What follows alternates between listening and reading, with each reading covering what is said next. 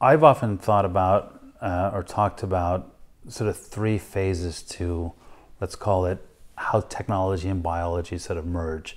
And something I've been talking about for some time. I think there's sort of three phases. The first phase that we're in today is the wearable phase.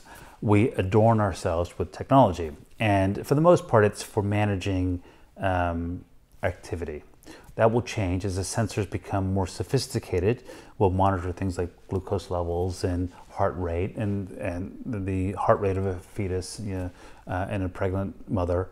The sensors will only get more and more sophisticated and will help with disease prevention and so on. So today we're sort of in the wearable phase. Where I believe we go next is in the embeddable phase, where we embed technology into the body. And we do some of it today. I mean, we embed pacemakers, for example. We embed artificial retinas, artificial cochlear implants, and so on. So we've already sort of begun that, although it's quite early on. And the technology that we embed today is fairly, call it rudimentary by tomorrow's standards. The third, and we'll come back to that, but the third phase is a phase I call replaceables, in that I don't think we simply stop at embeddables. I think we move on and we move past that, where technology will become so good that ultimately we may replace parts of our body with, call it, artificial technology. It could be neural implants for so you don't forget things as you get older. It could be an artificial eye so that you can your eyesight doesn't ever go bad. Imagine if someone said to you, look, here's an artificial eye that we can embed in you. We take your perfectly good biological eye out, but here's a better one that gives you perhaps zoom vision. Perhaps we give you infrared so you can see at night, when you drive. It will never go bad because you don't have any glaucoma issues or retinal degeneration, that type of thing. And technology only gets better, so maybe there's another version next year. We give you, Eye 2.0, that type of thing. So, or perhaps you're an athlete or you're in the military. Instead of simply wearing an exoskeleton, perhaps we replace perfectly functioning limbs with an artificial limb, because now, as a baseball pitcher, you can pitch faster. As a military person, you can carry a heavier pack or run more, so on and so forth. Or perhaps you're in the medical field, you're a surgeon, and you need better dexterity in your hands. You're a fighter pilot, what have you, and you need a neural connection to the plane. So I think a future where technology and biology sort of merge is definitely one that will happen. To what extent, we'll see. I don't think anyone truly knows. Whether or not we have billions of sort of nanobots in our bloodstreams, fighting cancer, fighting disease, fixing things, we'll see.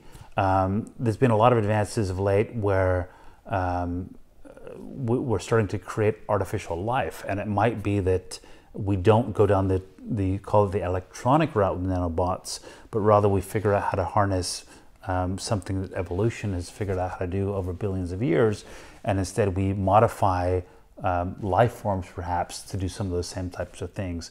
So whether it's sort of nanobots and technology, or perhaps modifying bacteria or artificial life, what have you, to do that, I think I do subscribe to the belief that with Ray that there will be some sort of technology embedded in it that will help to increase life and repair things at the cellular level. I think it's arguably many decades out. There was a recent story I was reading, or just refreshed myself on about, in 2006, these European researchers had developed a chip that they could essentially grow or meld neurons with, brain cells with. And they could pass information between the chip and the neuron and vice versa. So sort of very rudimentary brain-machine interface, if you will. But now that was back in 2006, and it's now 2017. So that was arguably at least a decade ago. And really not much has changed since. So I think it's perhaps overly optimistic to say it's going to happen, let's say, by 2030. It could. I mean, technology grows at an exponential rate. We know that. I think realistically, it's a few decades even past that. I think we'll see many advances of technology that we do embed in the body in the coming decades. But this notion of sort of nanobots in the bloodstream, I tend to think that's a little further out. But we'll see. I mean, technology often surprises people. Things happen a lot faster than people expect.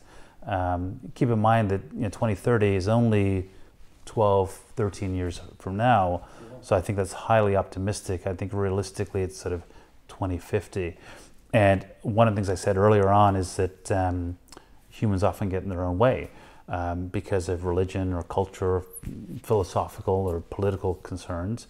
I think even if the technology existed today where we could embed or inject, let's say, nanobots in the bloodstream, all these hurdles we'd have to go through, whether it's FDA clearance or clinical trials, all these other things we have to go through first, that alone would take a decade. So I think it's an inevitability that it will happen.